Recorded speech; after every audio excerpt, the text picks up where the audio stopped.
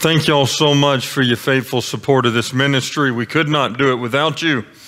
God has been so good. I think the last time my wife and I were here in 2017, as if I'm correct. And we were supposed to be here in 2020, but we had to get canceled because of COVID. But in 2020, we were able to do something amazing that we never thought possible.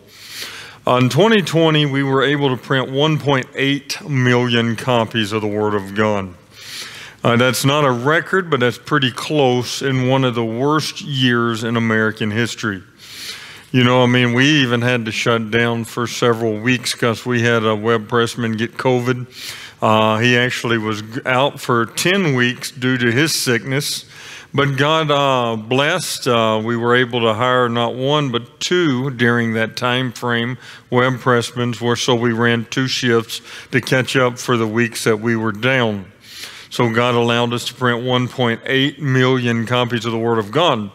Going into 21, we just kind of wondered, what in the world could you do after that? So my wonderful wife and dad and me got together and we come up. Who likes a pun? I like a good pun. And I hope y'all catch this one because we couldn't figure out what to do except let's just press on. All right, some of y'all got it.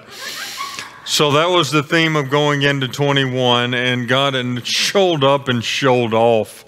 We were able to print just shy of 2.5 million copies of the Word of God. You know, go ahead, give God the glory. Man, I stand amazed every day of my life working in this ministry, just seeing the hand of God upon it and the blessings of God upon it. In March of 21, my dad calls me. I was on the road. I'm normally on the road, and my dad calls me. He said, "Son, you think God would be pleased if we just order all the paper that we need to print the Word of God?" And I told him, I said, "Dad, all my life, you and Grandpa's always tried to teach me that there's a fine line between faith and stupidity." I said, "If we do this, which one are we riding on?" And so we talked about it a few minutes. I pick up the phone, call our paper salesman. I said, "Put us on 3 trailer loads of paper and keep it coming until I call you and tell you to stop." That's 3 trailer loads a month. In 21 of March, when we did that, it was running somewhere around $800 a roll. Now paper is right at $1,000 a roll. So it was kind of a whole lot easier. Looking back at it, I say, "Oh, praise the Lord, I'm glad we did that."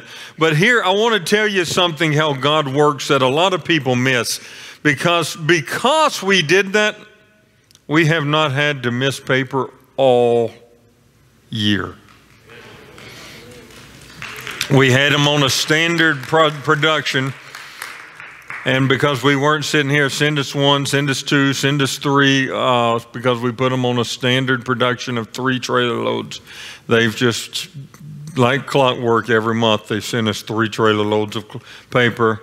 And while I know there's a lot of other places that are saying we're having paper shortages, we've had a few glitches with cover stock because we don't ever have that on a standard. We just order it when we need it. But because of God moving in Dad's life on March of 2021, saying, "You think God would be pleased?" And I called him and said, "Send me 3 a month.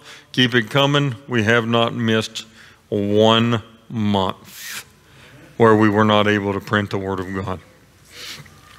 God's been good. So this year we've got this wonderful theme of, and I like it, rescue the perishing. Because this is what we Christians should be all about, is rescuing the perishing, care for the dying. Fanny Crosby wrote an amazing song that has to do with that. So how many of you, I just want to kind of real quickly, I don't want to get into a lot of detail because I want to give you a better update in the main service, but how many of you realize what's going on over there in Ukraine? Are we at war? Have you ever realized when we're at war, there's turmoil? Where there's turmoil, there's always people looking for hope. And how many of you realize that book in your lap is the only book that is going to give the hope that they're looking for? Amen. So again, I think there's something about March in this ministry. I need to be careful next year. I'm going to be prepared, a little more prepared for March to come around. My dad calls me and he says, "Son, there's war going on in Ukraine, and I think we ought to print them 1,000,000 scriptures." I went, "Do what?" He says, "I know we've got a lot of obligations, but let's squeeze in 1,000,000 scriptures for Ukraine." I said, "If you're for it, I'm for it too." So we started printing the first 125,000 Ukrainian New Testaments. I think it was in April. Then we followed it immediately by another 125,000. We just got the third 125,000 off, and the first 2 containers have been sent, going into Poland, going right into Ukraine, and they both will be there. One will be there July the 4th, and the other one will be there July the 7th. And the Word of God says, "The entrance of thy word giveth light, it giveth understanding to the simple." If we can just get them the Word of God, people will come to the saving knowledge of Christ. This is in the Ukrainian language for the Ukrainian people so they can know the God that we know. So my heart breaks for them. I know that they need guns, they need ammo, but praise the Lord, we're able to. If y'all knew Grandpa and y'all knew him well, he called the Bible and Literature Missionary Foundation the Gospel Munitions Factory. So that's what we're doing over there in Ukraine, sending them munitions, gospels. Amen. So thank y'all again for your faithful support and what y'all do for this ministry. I promise you we could not do it. We have an amazing scripture conference coming up in October 17th through the 19th. I would love to invite you to come see it because God's doing some great things. Real quickly, I'll share this with you and I'll get into the lesson. 2020, my dad had a heart attack. And he goes into the hospital, and it's one of those bypass surgeries where they have to actually pull his heart out, stop it beating while they repaired it. He messed up and read the instructions, and he says, "I just think it'd be easier for me to die than for me to continue on." And that was, reading what they were going to do, I said, I can understand that. But I said, "Dad, I love you, and I'm not ready for you to go." And so he had this surgery, and it was right before everything shut down. I remember I was in Maryland doing some meetings, being part of a big meeting there, and we started hearing the rumors of COVID getting bad in Tennessee, in America also. And all of a sudden I get home, and several of the pastors we were with, we were diagnosed with COVID, but Lord blessed, and we weren't. But God did something that was amazing, that he got out of the hospital right when everything shut down. And if you know Dad's not one of those people that sits still. He can't do it. I mean, he's going to he's be 79 this year, and he makes most 20, 30-year-olds look bad by their work ethic, because Dad just says, "Hey, it's got to be done. Let's get it done." He don't sit there and try to figure out how the easiest way. He says, "It's got to be done. Let's do it." So I always said that the Lord shut down the world just for Bobby Lamond to get a couple of weeks of rest. And that may have been the true case. But after that, we were having a meeting, and Dad called me into his office. He says, "Shannon, what would you need if God calls me home to continue this ministry?" I looked at him, and I'm going to talk about a little bit about it, but this is kind of in the way of introduction to this lesson. I told him, I said, "Dad, you've forgotten more about printing than I will ever know." I said, "Dad, I don't know if there's anybody in this world that can replace you." But I said, I do know that if there's any presses that are fixing to need to be replaced, I need you to fix that problem because I wouldn't know what to get.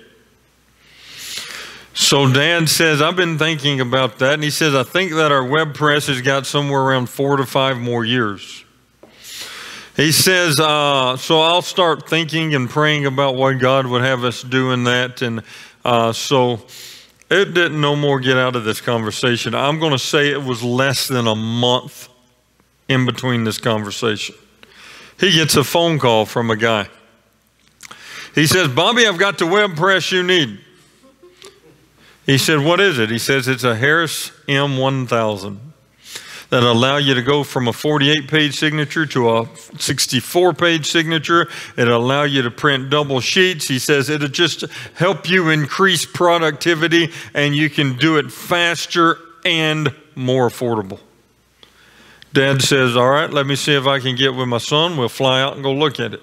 He called me, and I was booked. I said, Dad, there's no way I can go see this in the next 3 or 4 weeks. He says, all right. He calls him after about a week. He says, if you think you know we need it, send it to us. Then he says, I forgot to ask, how much is it? He says, $75,000. You got to understand, you don't pick up a web press for $75,000.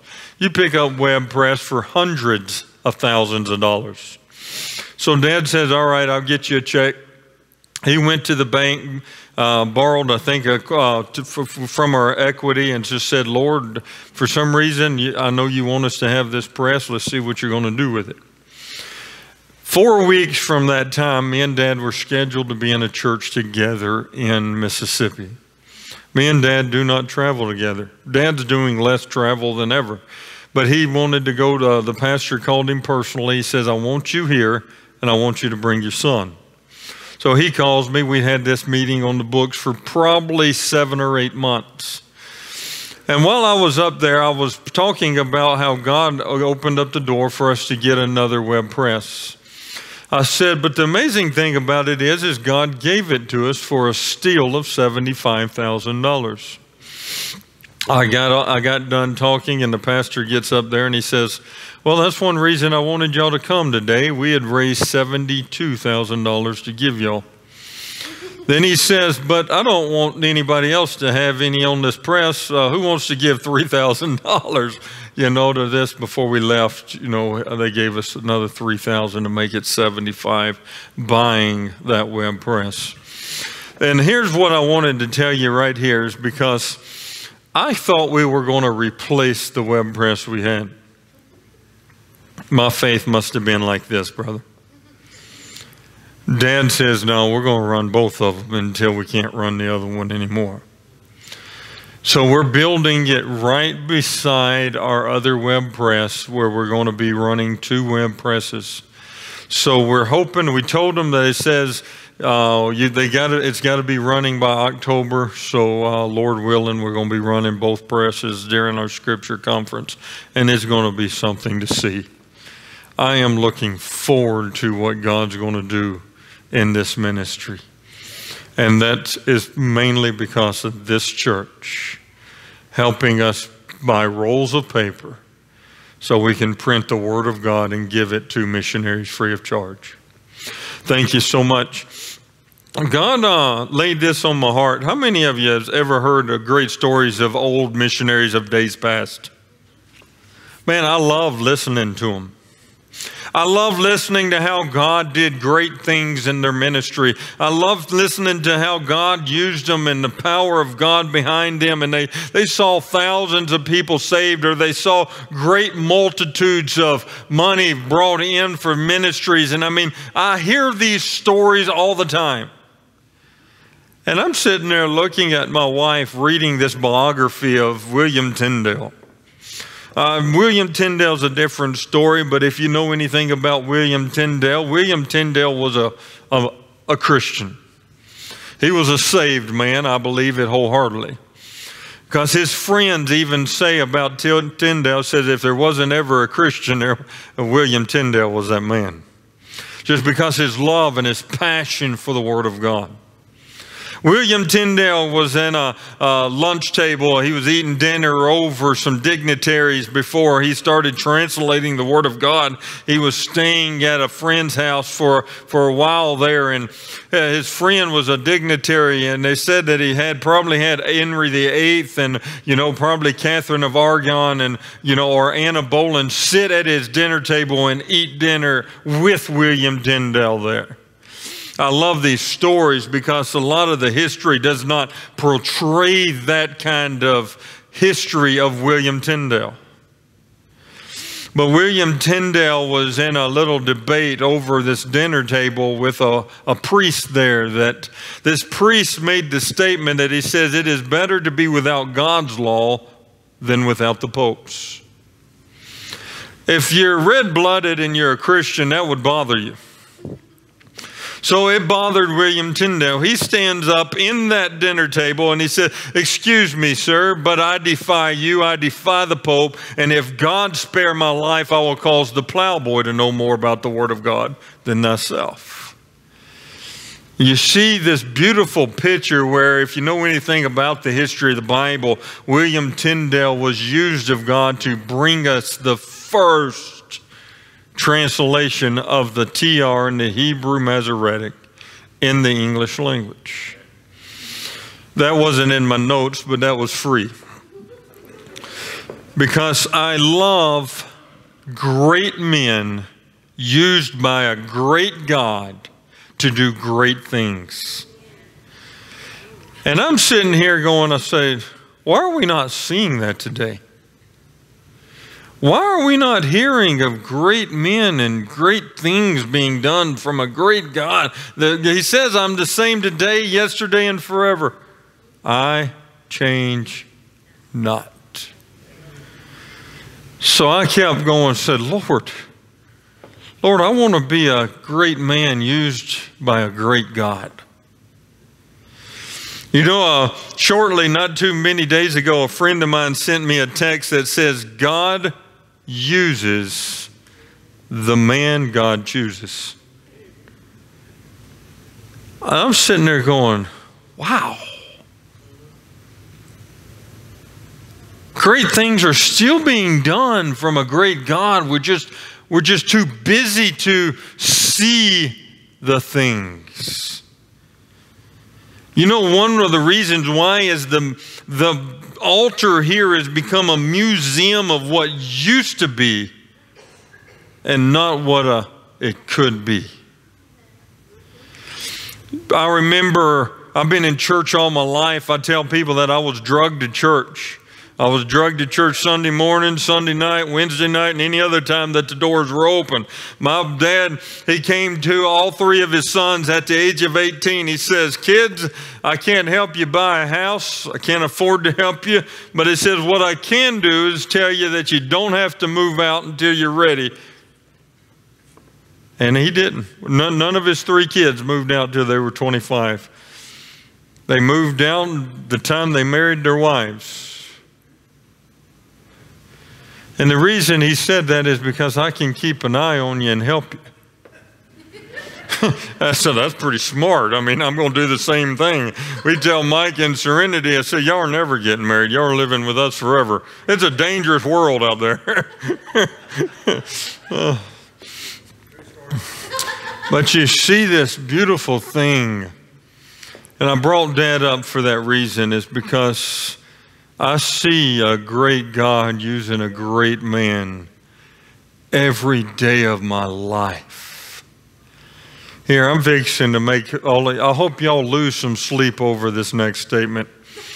Because here's what I see. My dad and we're ordering 3 trailer loads of paper. And we were brought to our attention that we're having an opportunity before a price increase in July that we can order as many trailer loads up to 6 that we wanted to order, and Dad said, put me in for 6. So in July, we're going to have 6 trailer loads of paper come to the shop. We're going to have $270,000 almost. Each one of them is going to be around $44,000, $45,000. So you just kind of let you know how much a trailer load of paper is going to run. And I'm sitting here and I'm thinking about this passage of Scripture that I'm fixing to read in Acts that says, where's the power of God?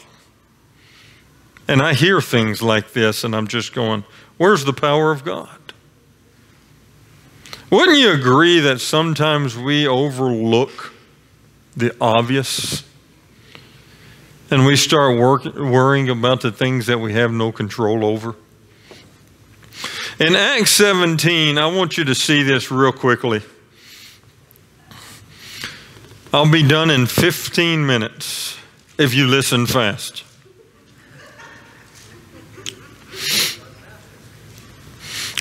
I didn't plan on talking about the ministry that much, but I love this church. I love what they're doing for the ministry. Love what they're doing for the cause of Christ. And in Acts chapter 17, let's just go ahead and skip down all the big heavy words that I can't pronounce anyway. Verse 2, it says, And Paul, as his manner was, went in unto them, and 3 Sabbaths day reasoned with them out of the Scriptures, opening and alleging that Christ must needs have suffered and risen again from the dead, and that this Jesus whom I preached unto you is Christ. And some of them believed. I love that. Let's cut to Grunchy Granola. It's still the gospel that changes people's lives. Amen. Can you imagine what it was like in Paul and Silas's day when they just opened up the Bible and they said that Christ must have needed to suffer and risen again? I like how Paul always uses the whole gospel. In verse 4, you see, and some of them believed and consorted with Paul and Silas. And of the devout Greeks, a great multitude, and of the chief women, not a few.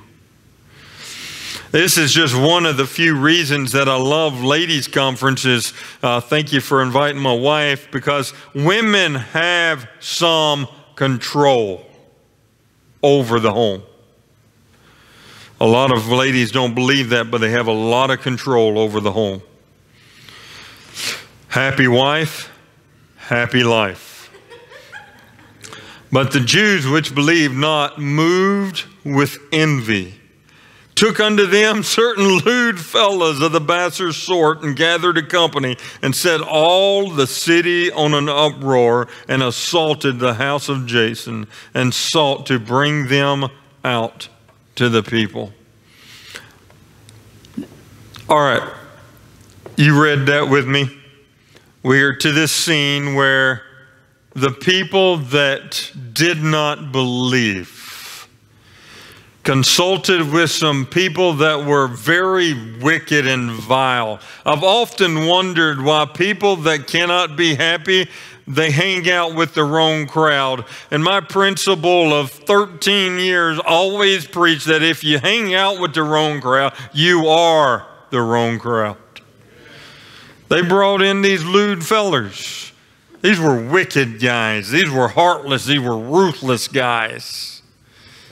They were willing to do anything to achieve what they wanted. But I want you to see something here that's amazing. Verse 6, it says, And when they found them not, they drew Jason and certain brethren unto the rulers of the city, crying, These that have turned the world upside down are come hither also. I've read that passage of Scripture 1,000 times, and I've never really considered what it was really saying. It's going a little deeper than I want you to understand. I want you to see this real quickly, that he's talking about just because I don't believe you, I'm not on the same page as you, you're turning my world upside down. You're preaching to me Christ crucified and rose again? That just doesn't make sense. I refuse to believe that. But that conviction, that prick in the heart, you remember that the day that you got saved? Said, hey, Shannon, you're going to die and go to a sinner's hell if you don't receive me. You know, that turns the world upside down. That does something that changes our lives. And every one of us in this room's probably met somebody at some point that you've turned the world upside down. Man, I have been traveling for this ministry 15 years. And I love when I give the tract to somebody and they receive it. I say, man, I'm going to read that when I get home. Man, that blesses my heart.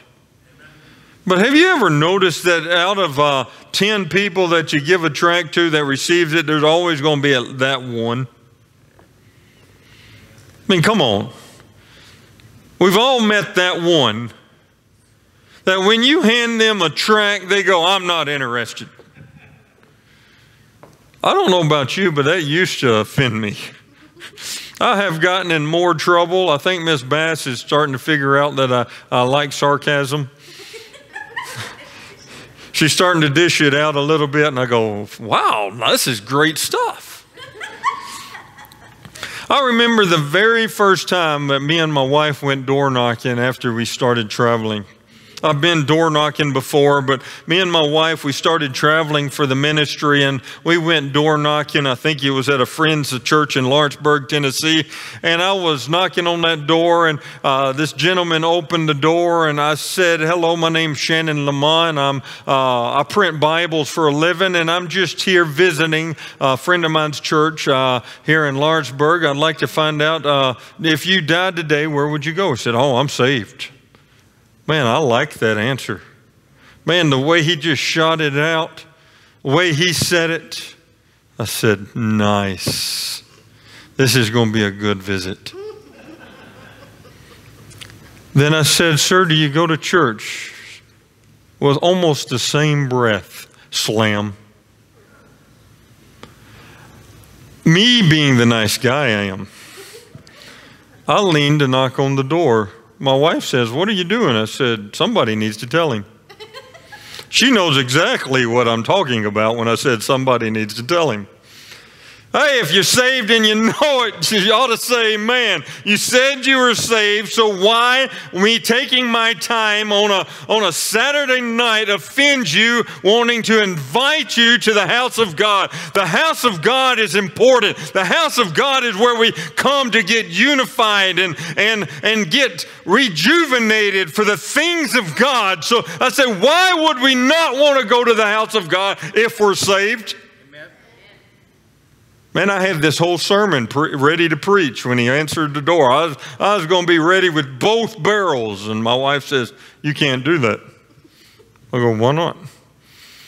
She said, you don't want to offend him. I said, somebody needs to tell him. Claims he's saved, but he don't want to hear the things of God. I often think about that when they're talking about when turning the world upside down. I mean, William Carey, he was raised in the Church of England. He was saved and eventually joined the Baptist Church, and he is known as the father of modern missions. He was an English missionary to India. He was a skilled linguist and a writer. He did many things for the cause of Christ. Adoniram Judson, he was the first North American missionary in Myanmar, then Burma. He took 12 years to see his first 18 converts. And I think about these men of great. Think about David Livingstone, a missionary with the London Missionary Society. He was born in England, but spent most of his life in Africa as a doctor and an explorer. He literally mapped most of the continent of Africa to prepare the way for future missionaries to come to Africa. Hudson Taylor, he spent more than 50 years in China. He is known for the respect of the Chinese culture. He worked as a doctor, evangelist, and a translator. He personally influenced hundreds to become missionaries in this time, and many missionaries still claim that they are still being influenced by the biographies and autobiographies of Hudson Taylor. Man, I read these stories and say, I want to be like that.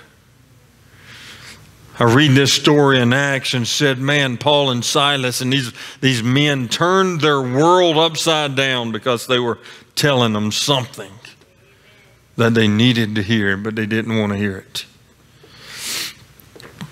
I got down and I said, what are the things that made them so great? The Lord showed me in Isaiah chapter 6, you remember that there was availability. He said, also I heard a voice of the Lord saying, whom shall I send and who will go forth? Then said I, here am I, send me. I was given the opportunity to print some Bibles for a man by the name of Ivan Schoen. Ivan Schoen, he tells me the story of, how many of you know the Through Gates of Splendor story, where they went over there and they speared the 5 missionaries and the wives went back over there and they won them to Christ. He's telling me that he's in a factory there in Texas, and all of a sudden he's given a paper that had a picture of several of the missionaries floating in the water with spears in their back. The Lord says to him, he says, would you do that for me? He says, I walked in and I turned in my 2-week notice. Started praying for God to do something with me and my family. Said God called us to the Wayana Indians. He says, we get there, we didn't know nothing about them. He said no mission board would accept us. So he says, I'll go. So they went. And all of a sudden they find out that they still kill them and eat them there. They found out 10 years later that they took tribal council to kill them and eat them the very day that they arrived. One man in the tribe says, what are they here for? He's not here for our women. He's here, he's got 1. He's not here for our kids. He's got 2. So, well, what are they here for? So they took counsel, they voted to find out before they killed them and eat them. And almost 50 years to the date, we gave them the Word of God in their own language. There's so many more stories that I can share with you about them, but I wanted you to see what made these men so incredible was their availability. Number 2, I want you to see their tenacity, their determination. So likewise, Luke 14:33 says, so likewise, whosoever he be of you that forsaketh not all that he hath, he cannot be my disciples. For years, I've been a pen pal to a missionary to Mexico by the name of Bob Hawk. He was introduced to me early in my school life. I had to write a letter to a missionary, and I picked him. And I've stayed somewhat in contact with him through the years, checking in on him. But this missionary alone's been poisoned several times. His wife has been kidnapped. His daughter has been kidnapped. But he keeps on going for the Lord. Why? Because he says, greater is he that is in me than he that is in the world. You see that what made these men incredible for the Lord was their availability, their tenacity, and I like this one, the fervency. This is their passion and their burden. Romans 10:1 says, brethren, my heart's desire and prayer to God for Israel is that they might be saved. And they had a desire to do something great for God. George Lau may not be a name that you recognize. Some of you may have. But 10 years before William Carey ever left to go to England, to go to the foreign mission field, George Lau left for Jamaica after his owner freed him from slavery to follow God's call on his life. Lau was saved at the age of 23 after his owner, a Baptist deacon, freed him from slavery. He preached for 2 years in the slave plantations around Savannah in South Carolina, leading many to Christ. Because of his faithful and his powerful preaching of the word, many surrendered their lives to Christ. After his ordination, he planted the first American Baptist church in North America that is still in existence today. In 1778, Henry Sharp was killed in the Revolutionary War. After his death, Sharp's heirs took steps to re-enslave Lau. As a result of their action, Lau was thrown back into prison. Eventually, he was able to produce his proper documentation concerning his freedom and was freed again.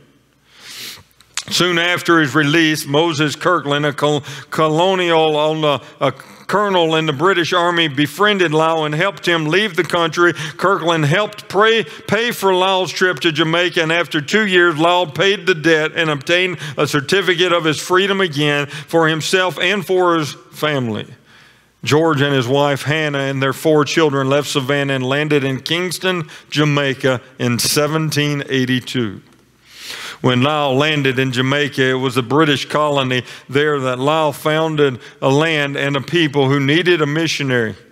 Slaves were brought from Africa to Jamaica to work in the sugar plantations, and these men and women had no real knowledge of Jesus Christ and the gospel. Lisle planted a church and helped the baptism service every 3 months, and these baptisms were public events in which professing converts were baptized in a nearby ocean or river. The work of the church in the public baptism caused persecution. Eventually, Lisle was charged with preaching sedition and was thrown back into prison. He was later acquitted of these charges despite facing these hostilities. During the 8 years of preaching, he was able to baptize 500 people and establish a strong church. Not only did Lisle's ministry lead to a spiritual impact on the island, but his work also made a social difference for the Jamaican slaves. By July 31, 1838, slavery was eradicated in Jamaica. In 1814, there were only about 8,000 Baptists in Jamaica. This number included slaves, freedmen, and some whites. However, as a result of Lisle's ministry, by 1832, there were over 20,000 professed believers in Jamaica. That's why I say I want to be one of those that turn the world upside down. Would you like to be one of those that turn the world upside down? Because right here in Acts chapter 17, Paul and Silas is just telling them something that they needed to know. And that's what people like Hudson Taylor, Adoniram Judson, David Livingstone, and George Lisle, they saw a need and they said, hey, these people need to know the truth of the gospel. You know, I'm done. I just want to conclude with this illustration and I'm done. My grandfather, most of y'all probably know that he was in World War II and he was hit by a mortar and he goes down, and he's, due to the severity of his wounds, they probably didn't think he was going to make it. But after 3 months in the hospital he spent there, and he recovered. They made him a chaplain's assistant in the United States Army. And as a result of that mortar going off right beside him, guess what? God showed him that nobody had a copy of the Word of God. He was able to travel around war-torn Europe, Germany, and France, and nobody had a copy of the Word of God. He wrote back to his family and friends, said, please send me Bibles. He said that it was a most amazing thing when he would get some Bibles. He would take it into a church. He would go to the pastor and say, Pastor, I have some Bibles. Can I give them to some people? And the pastor said, without fail, please give them to our elderly first.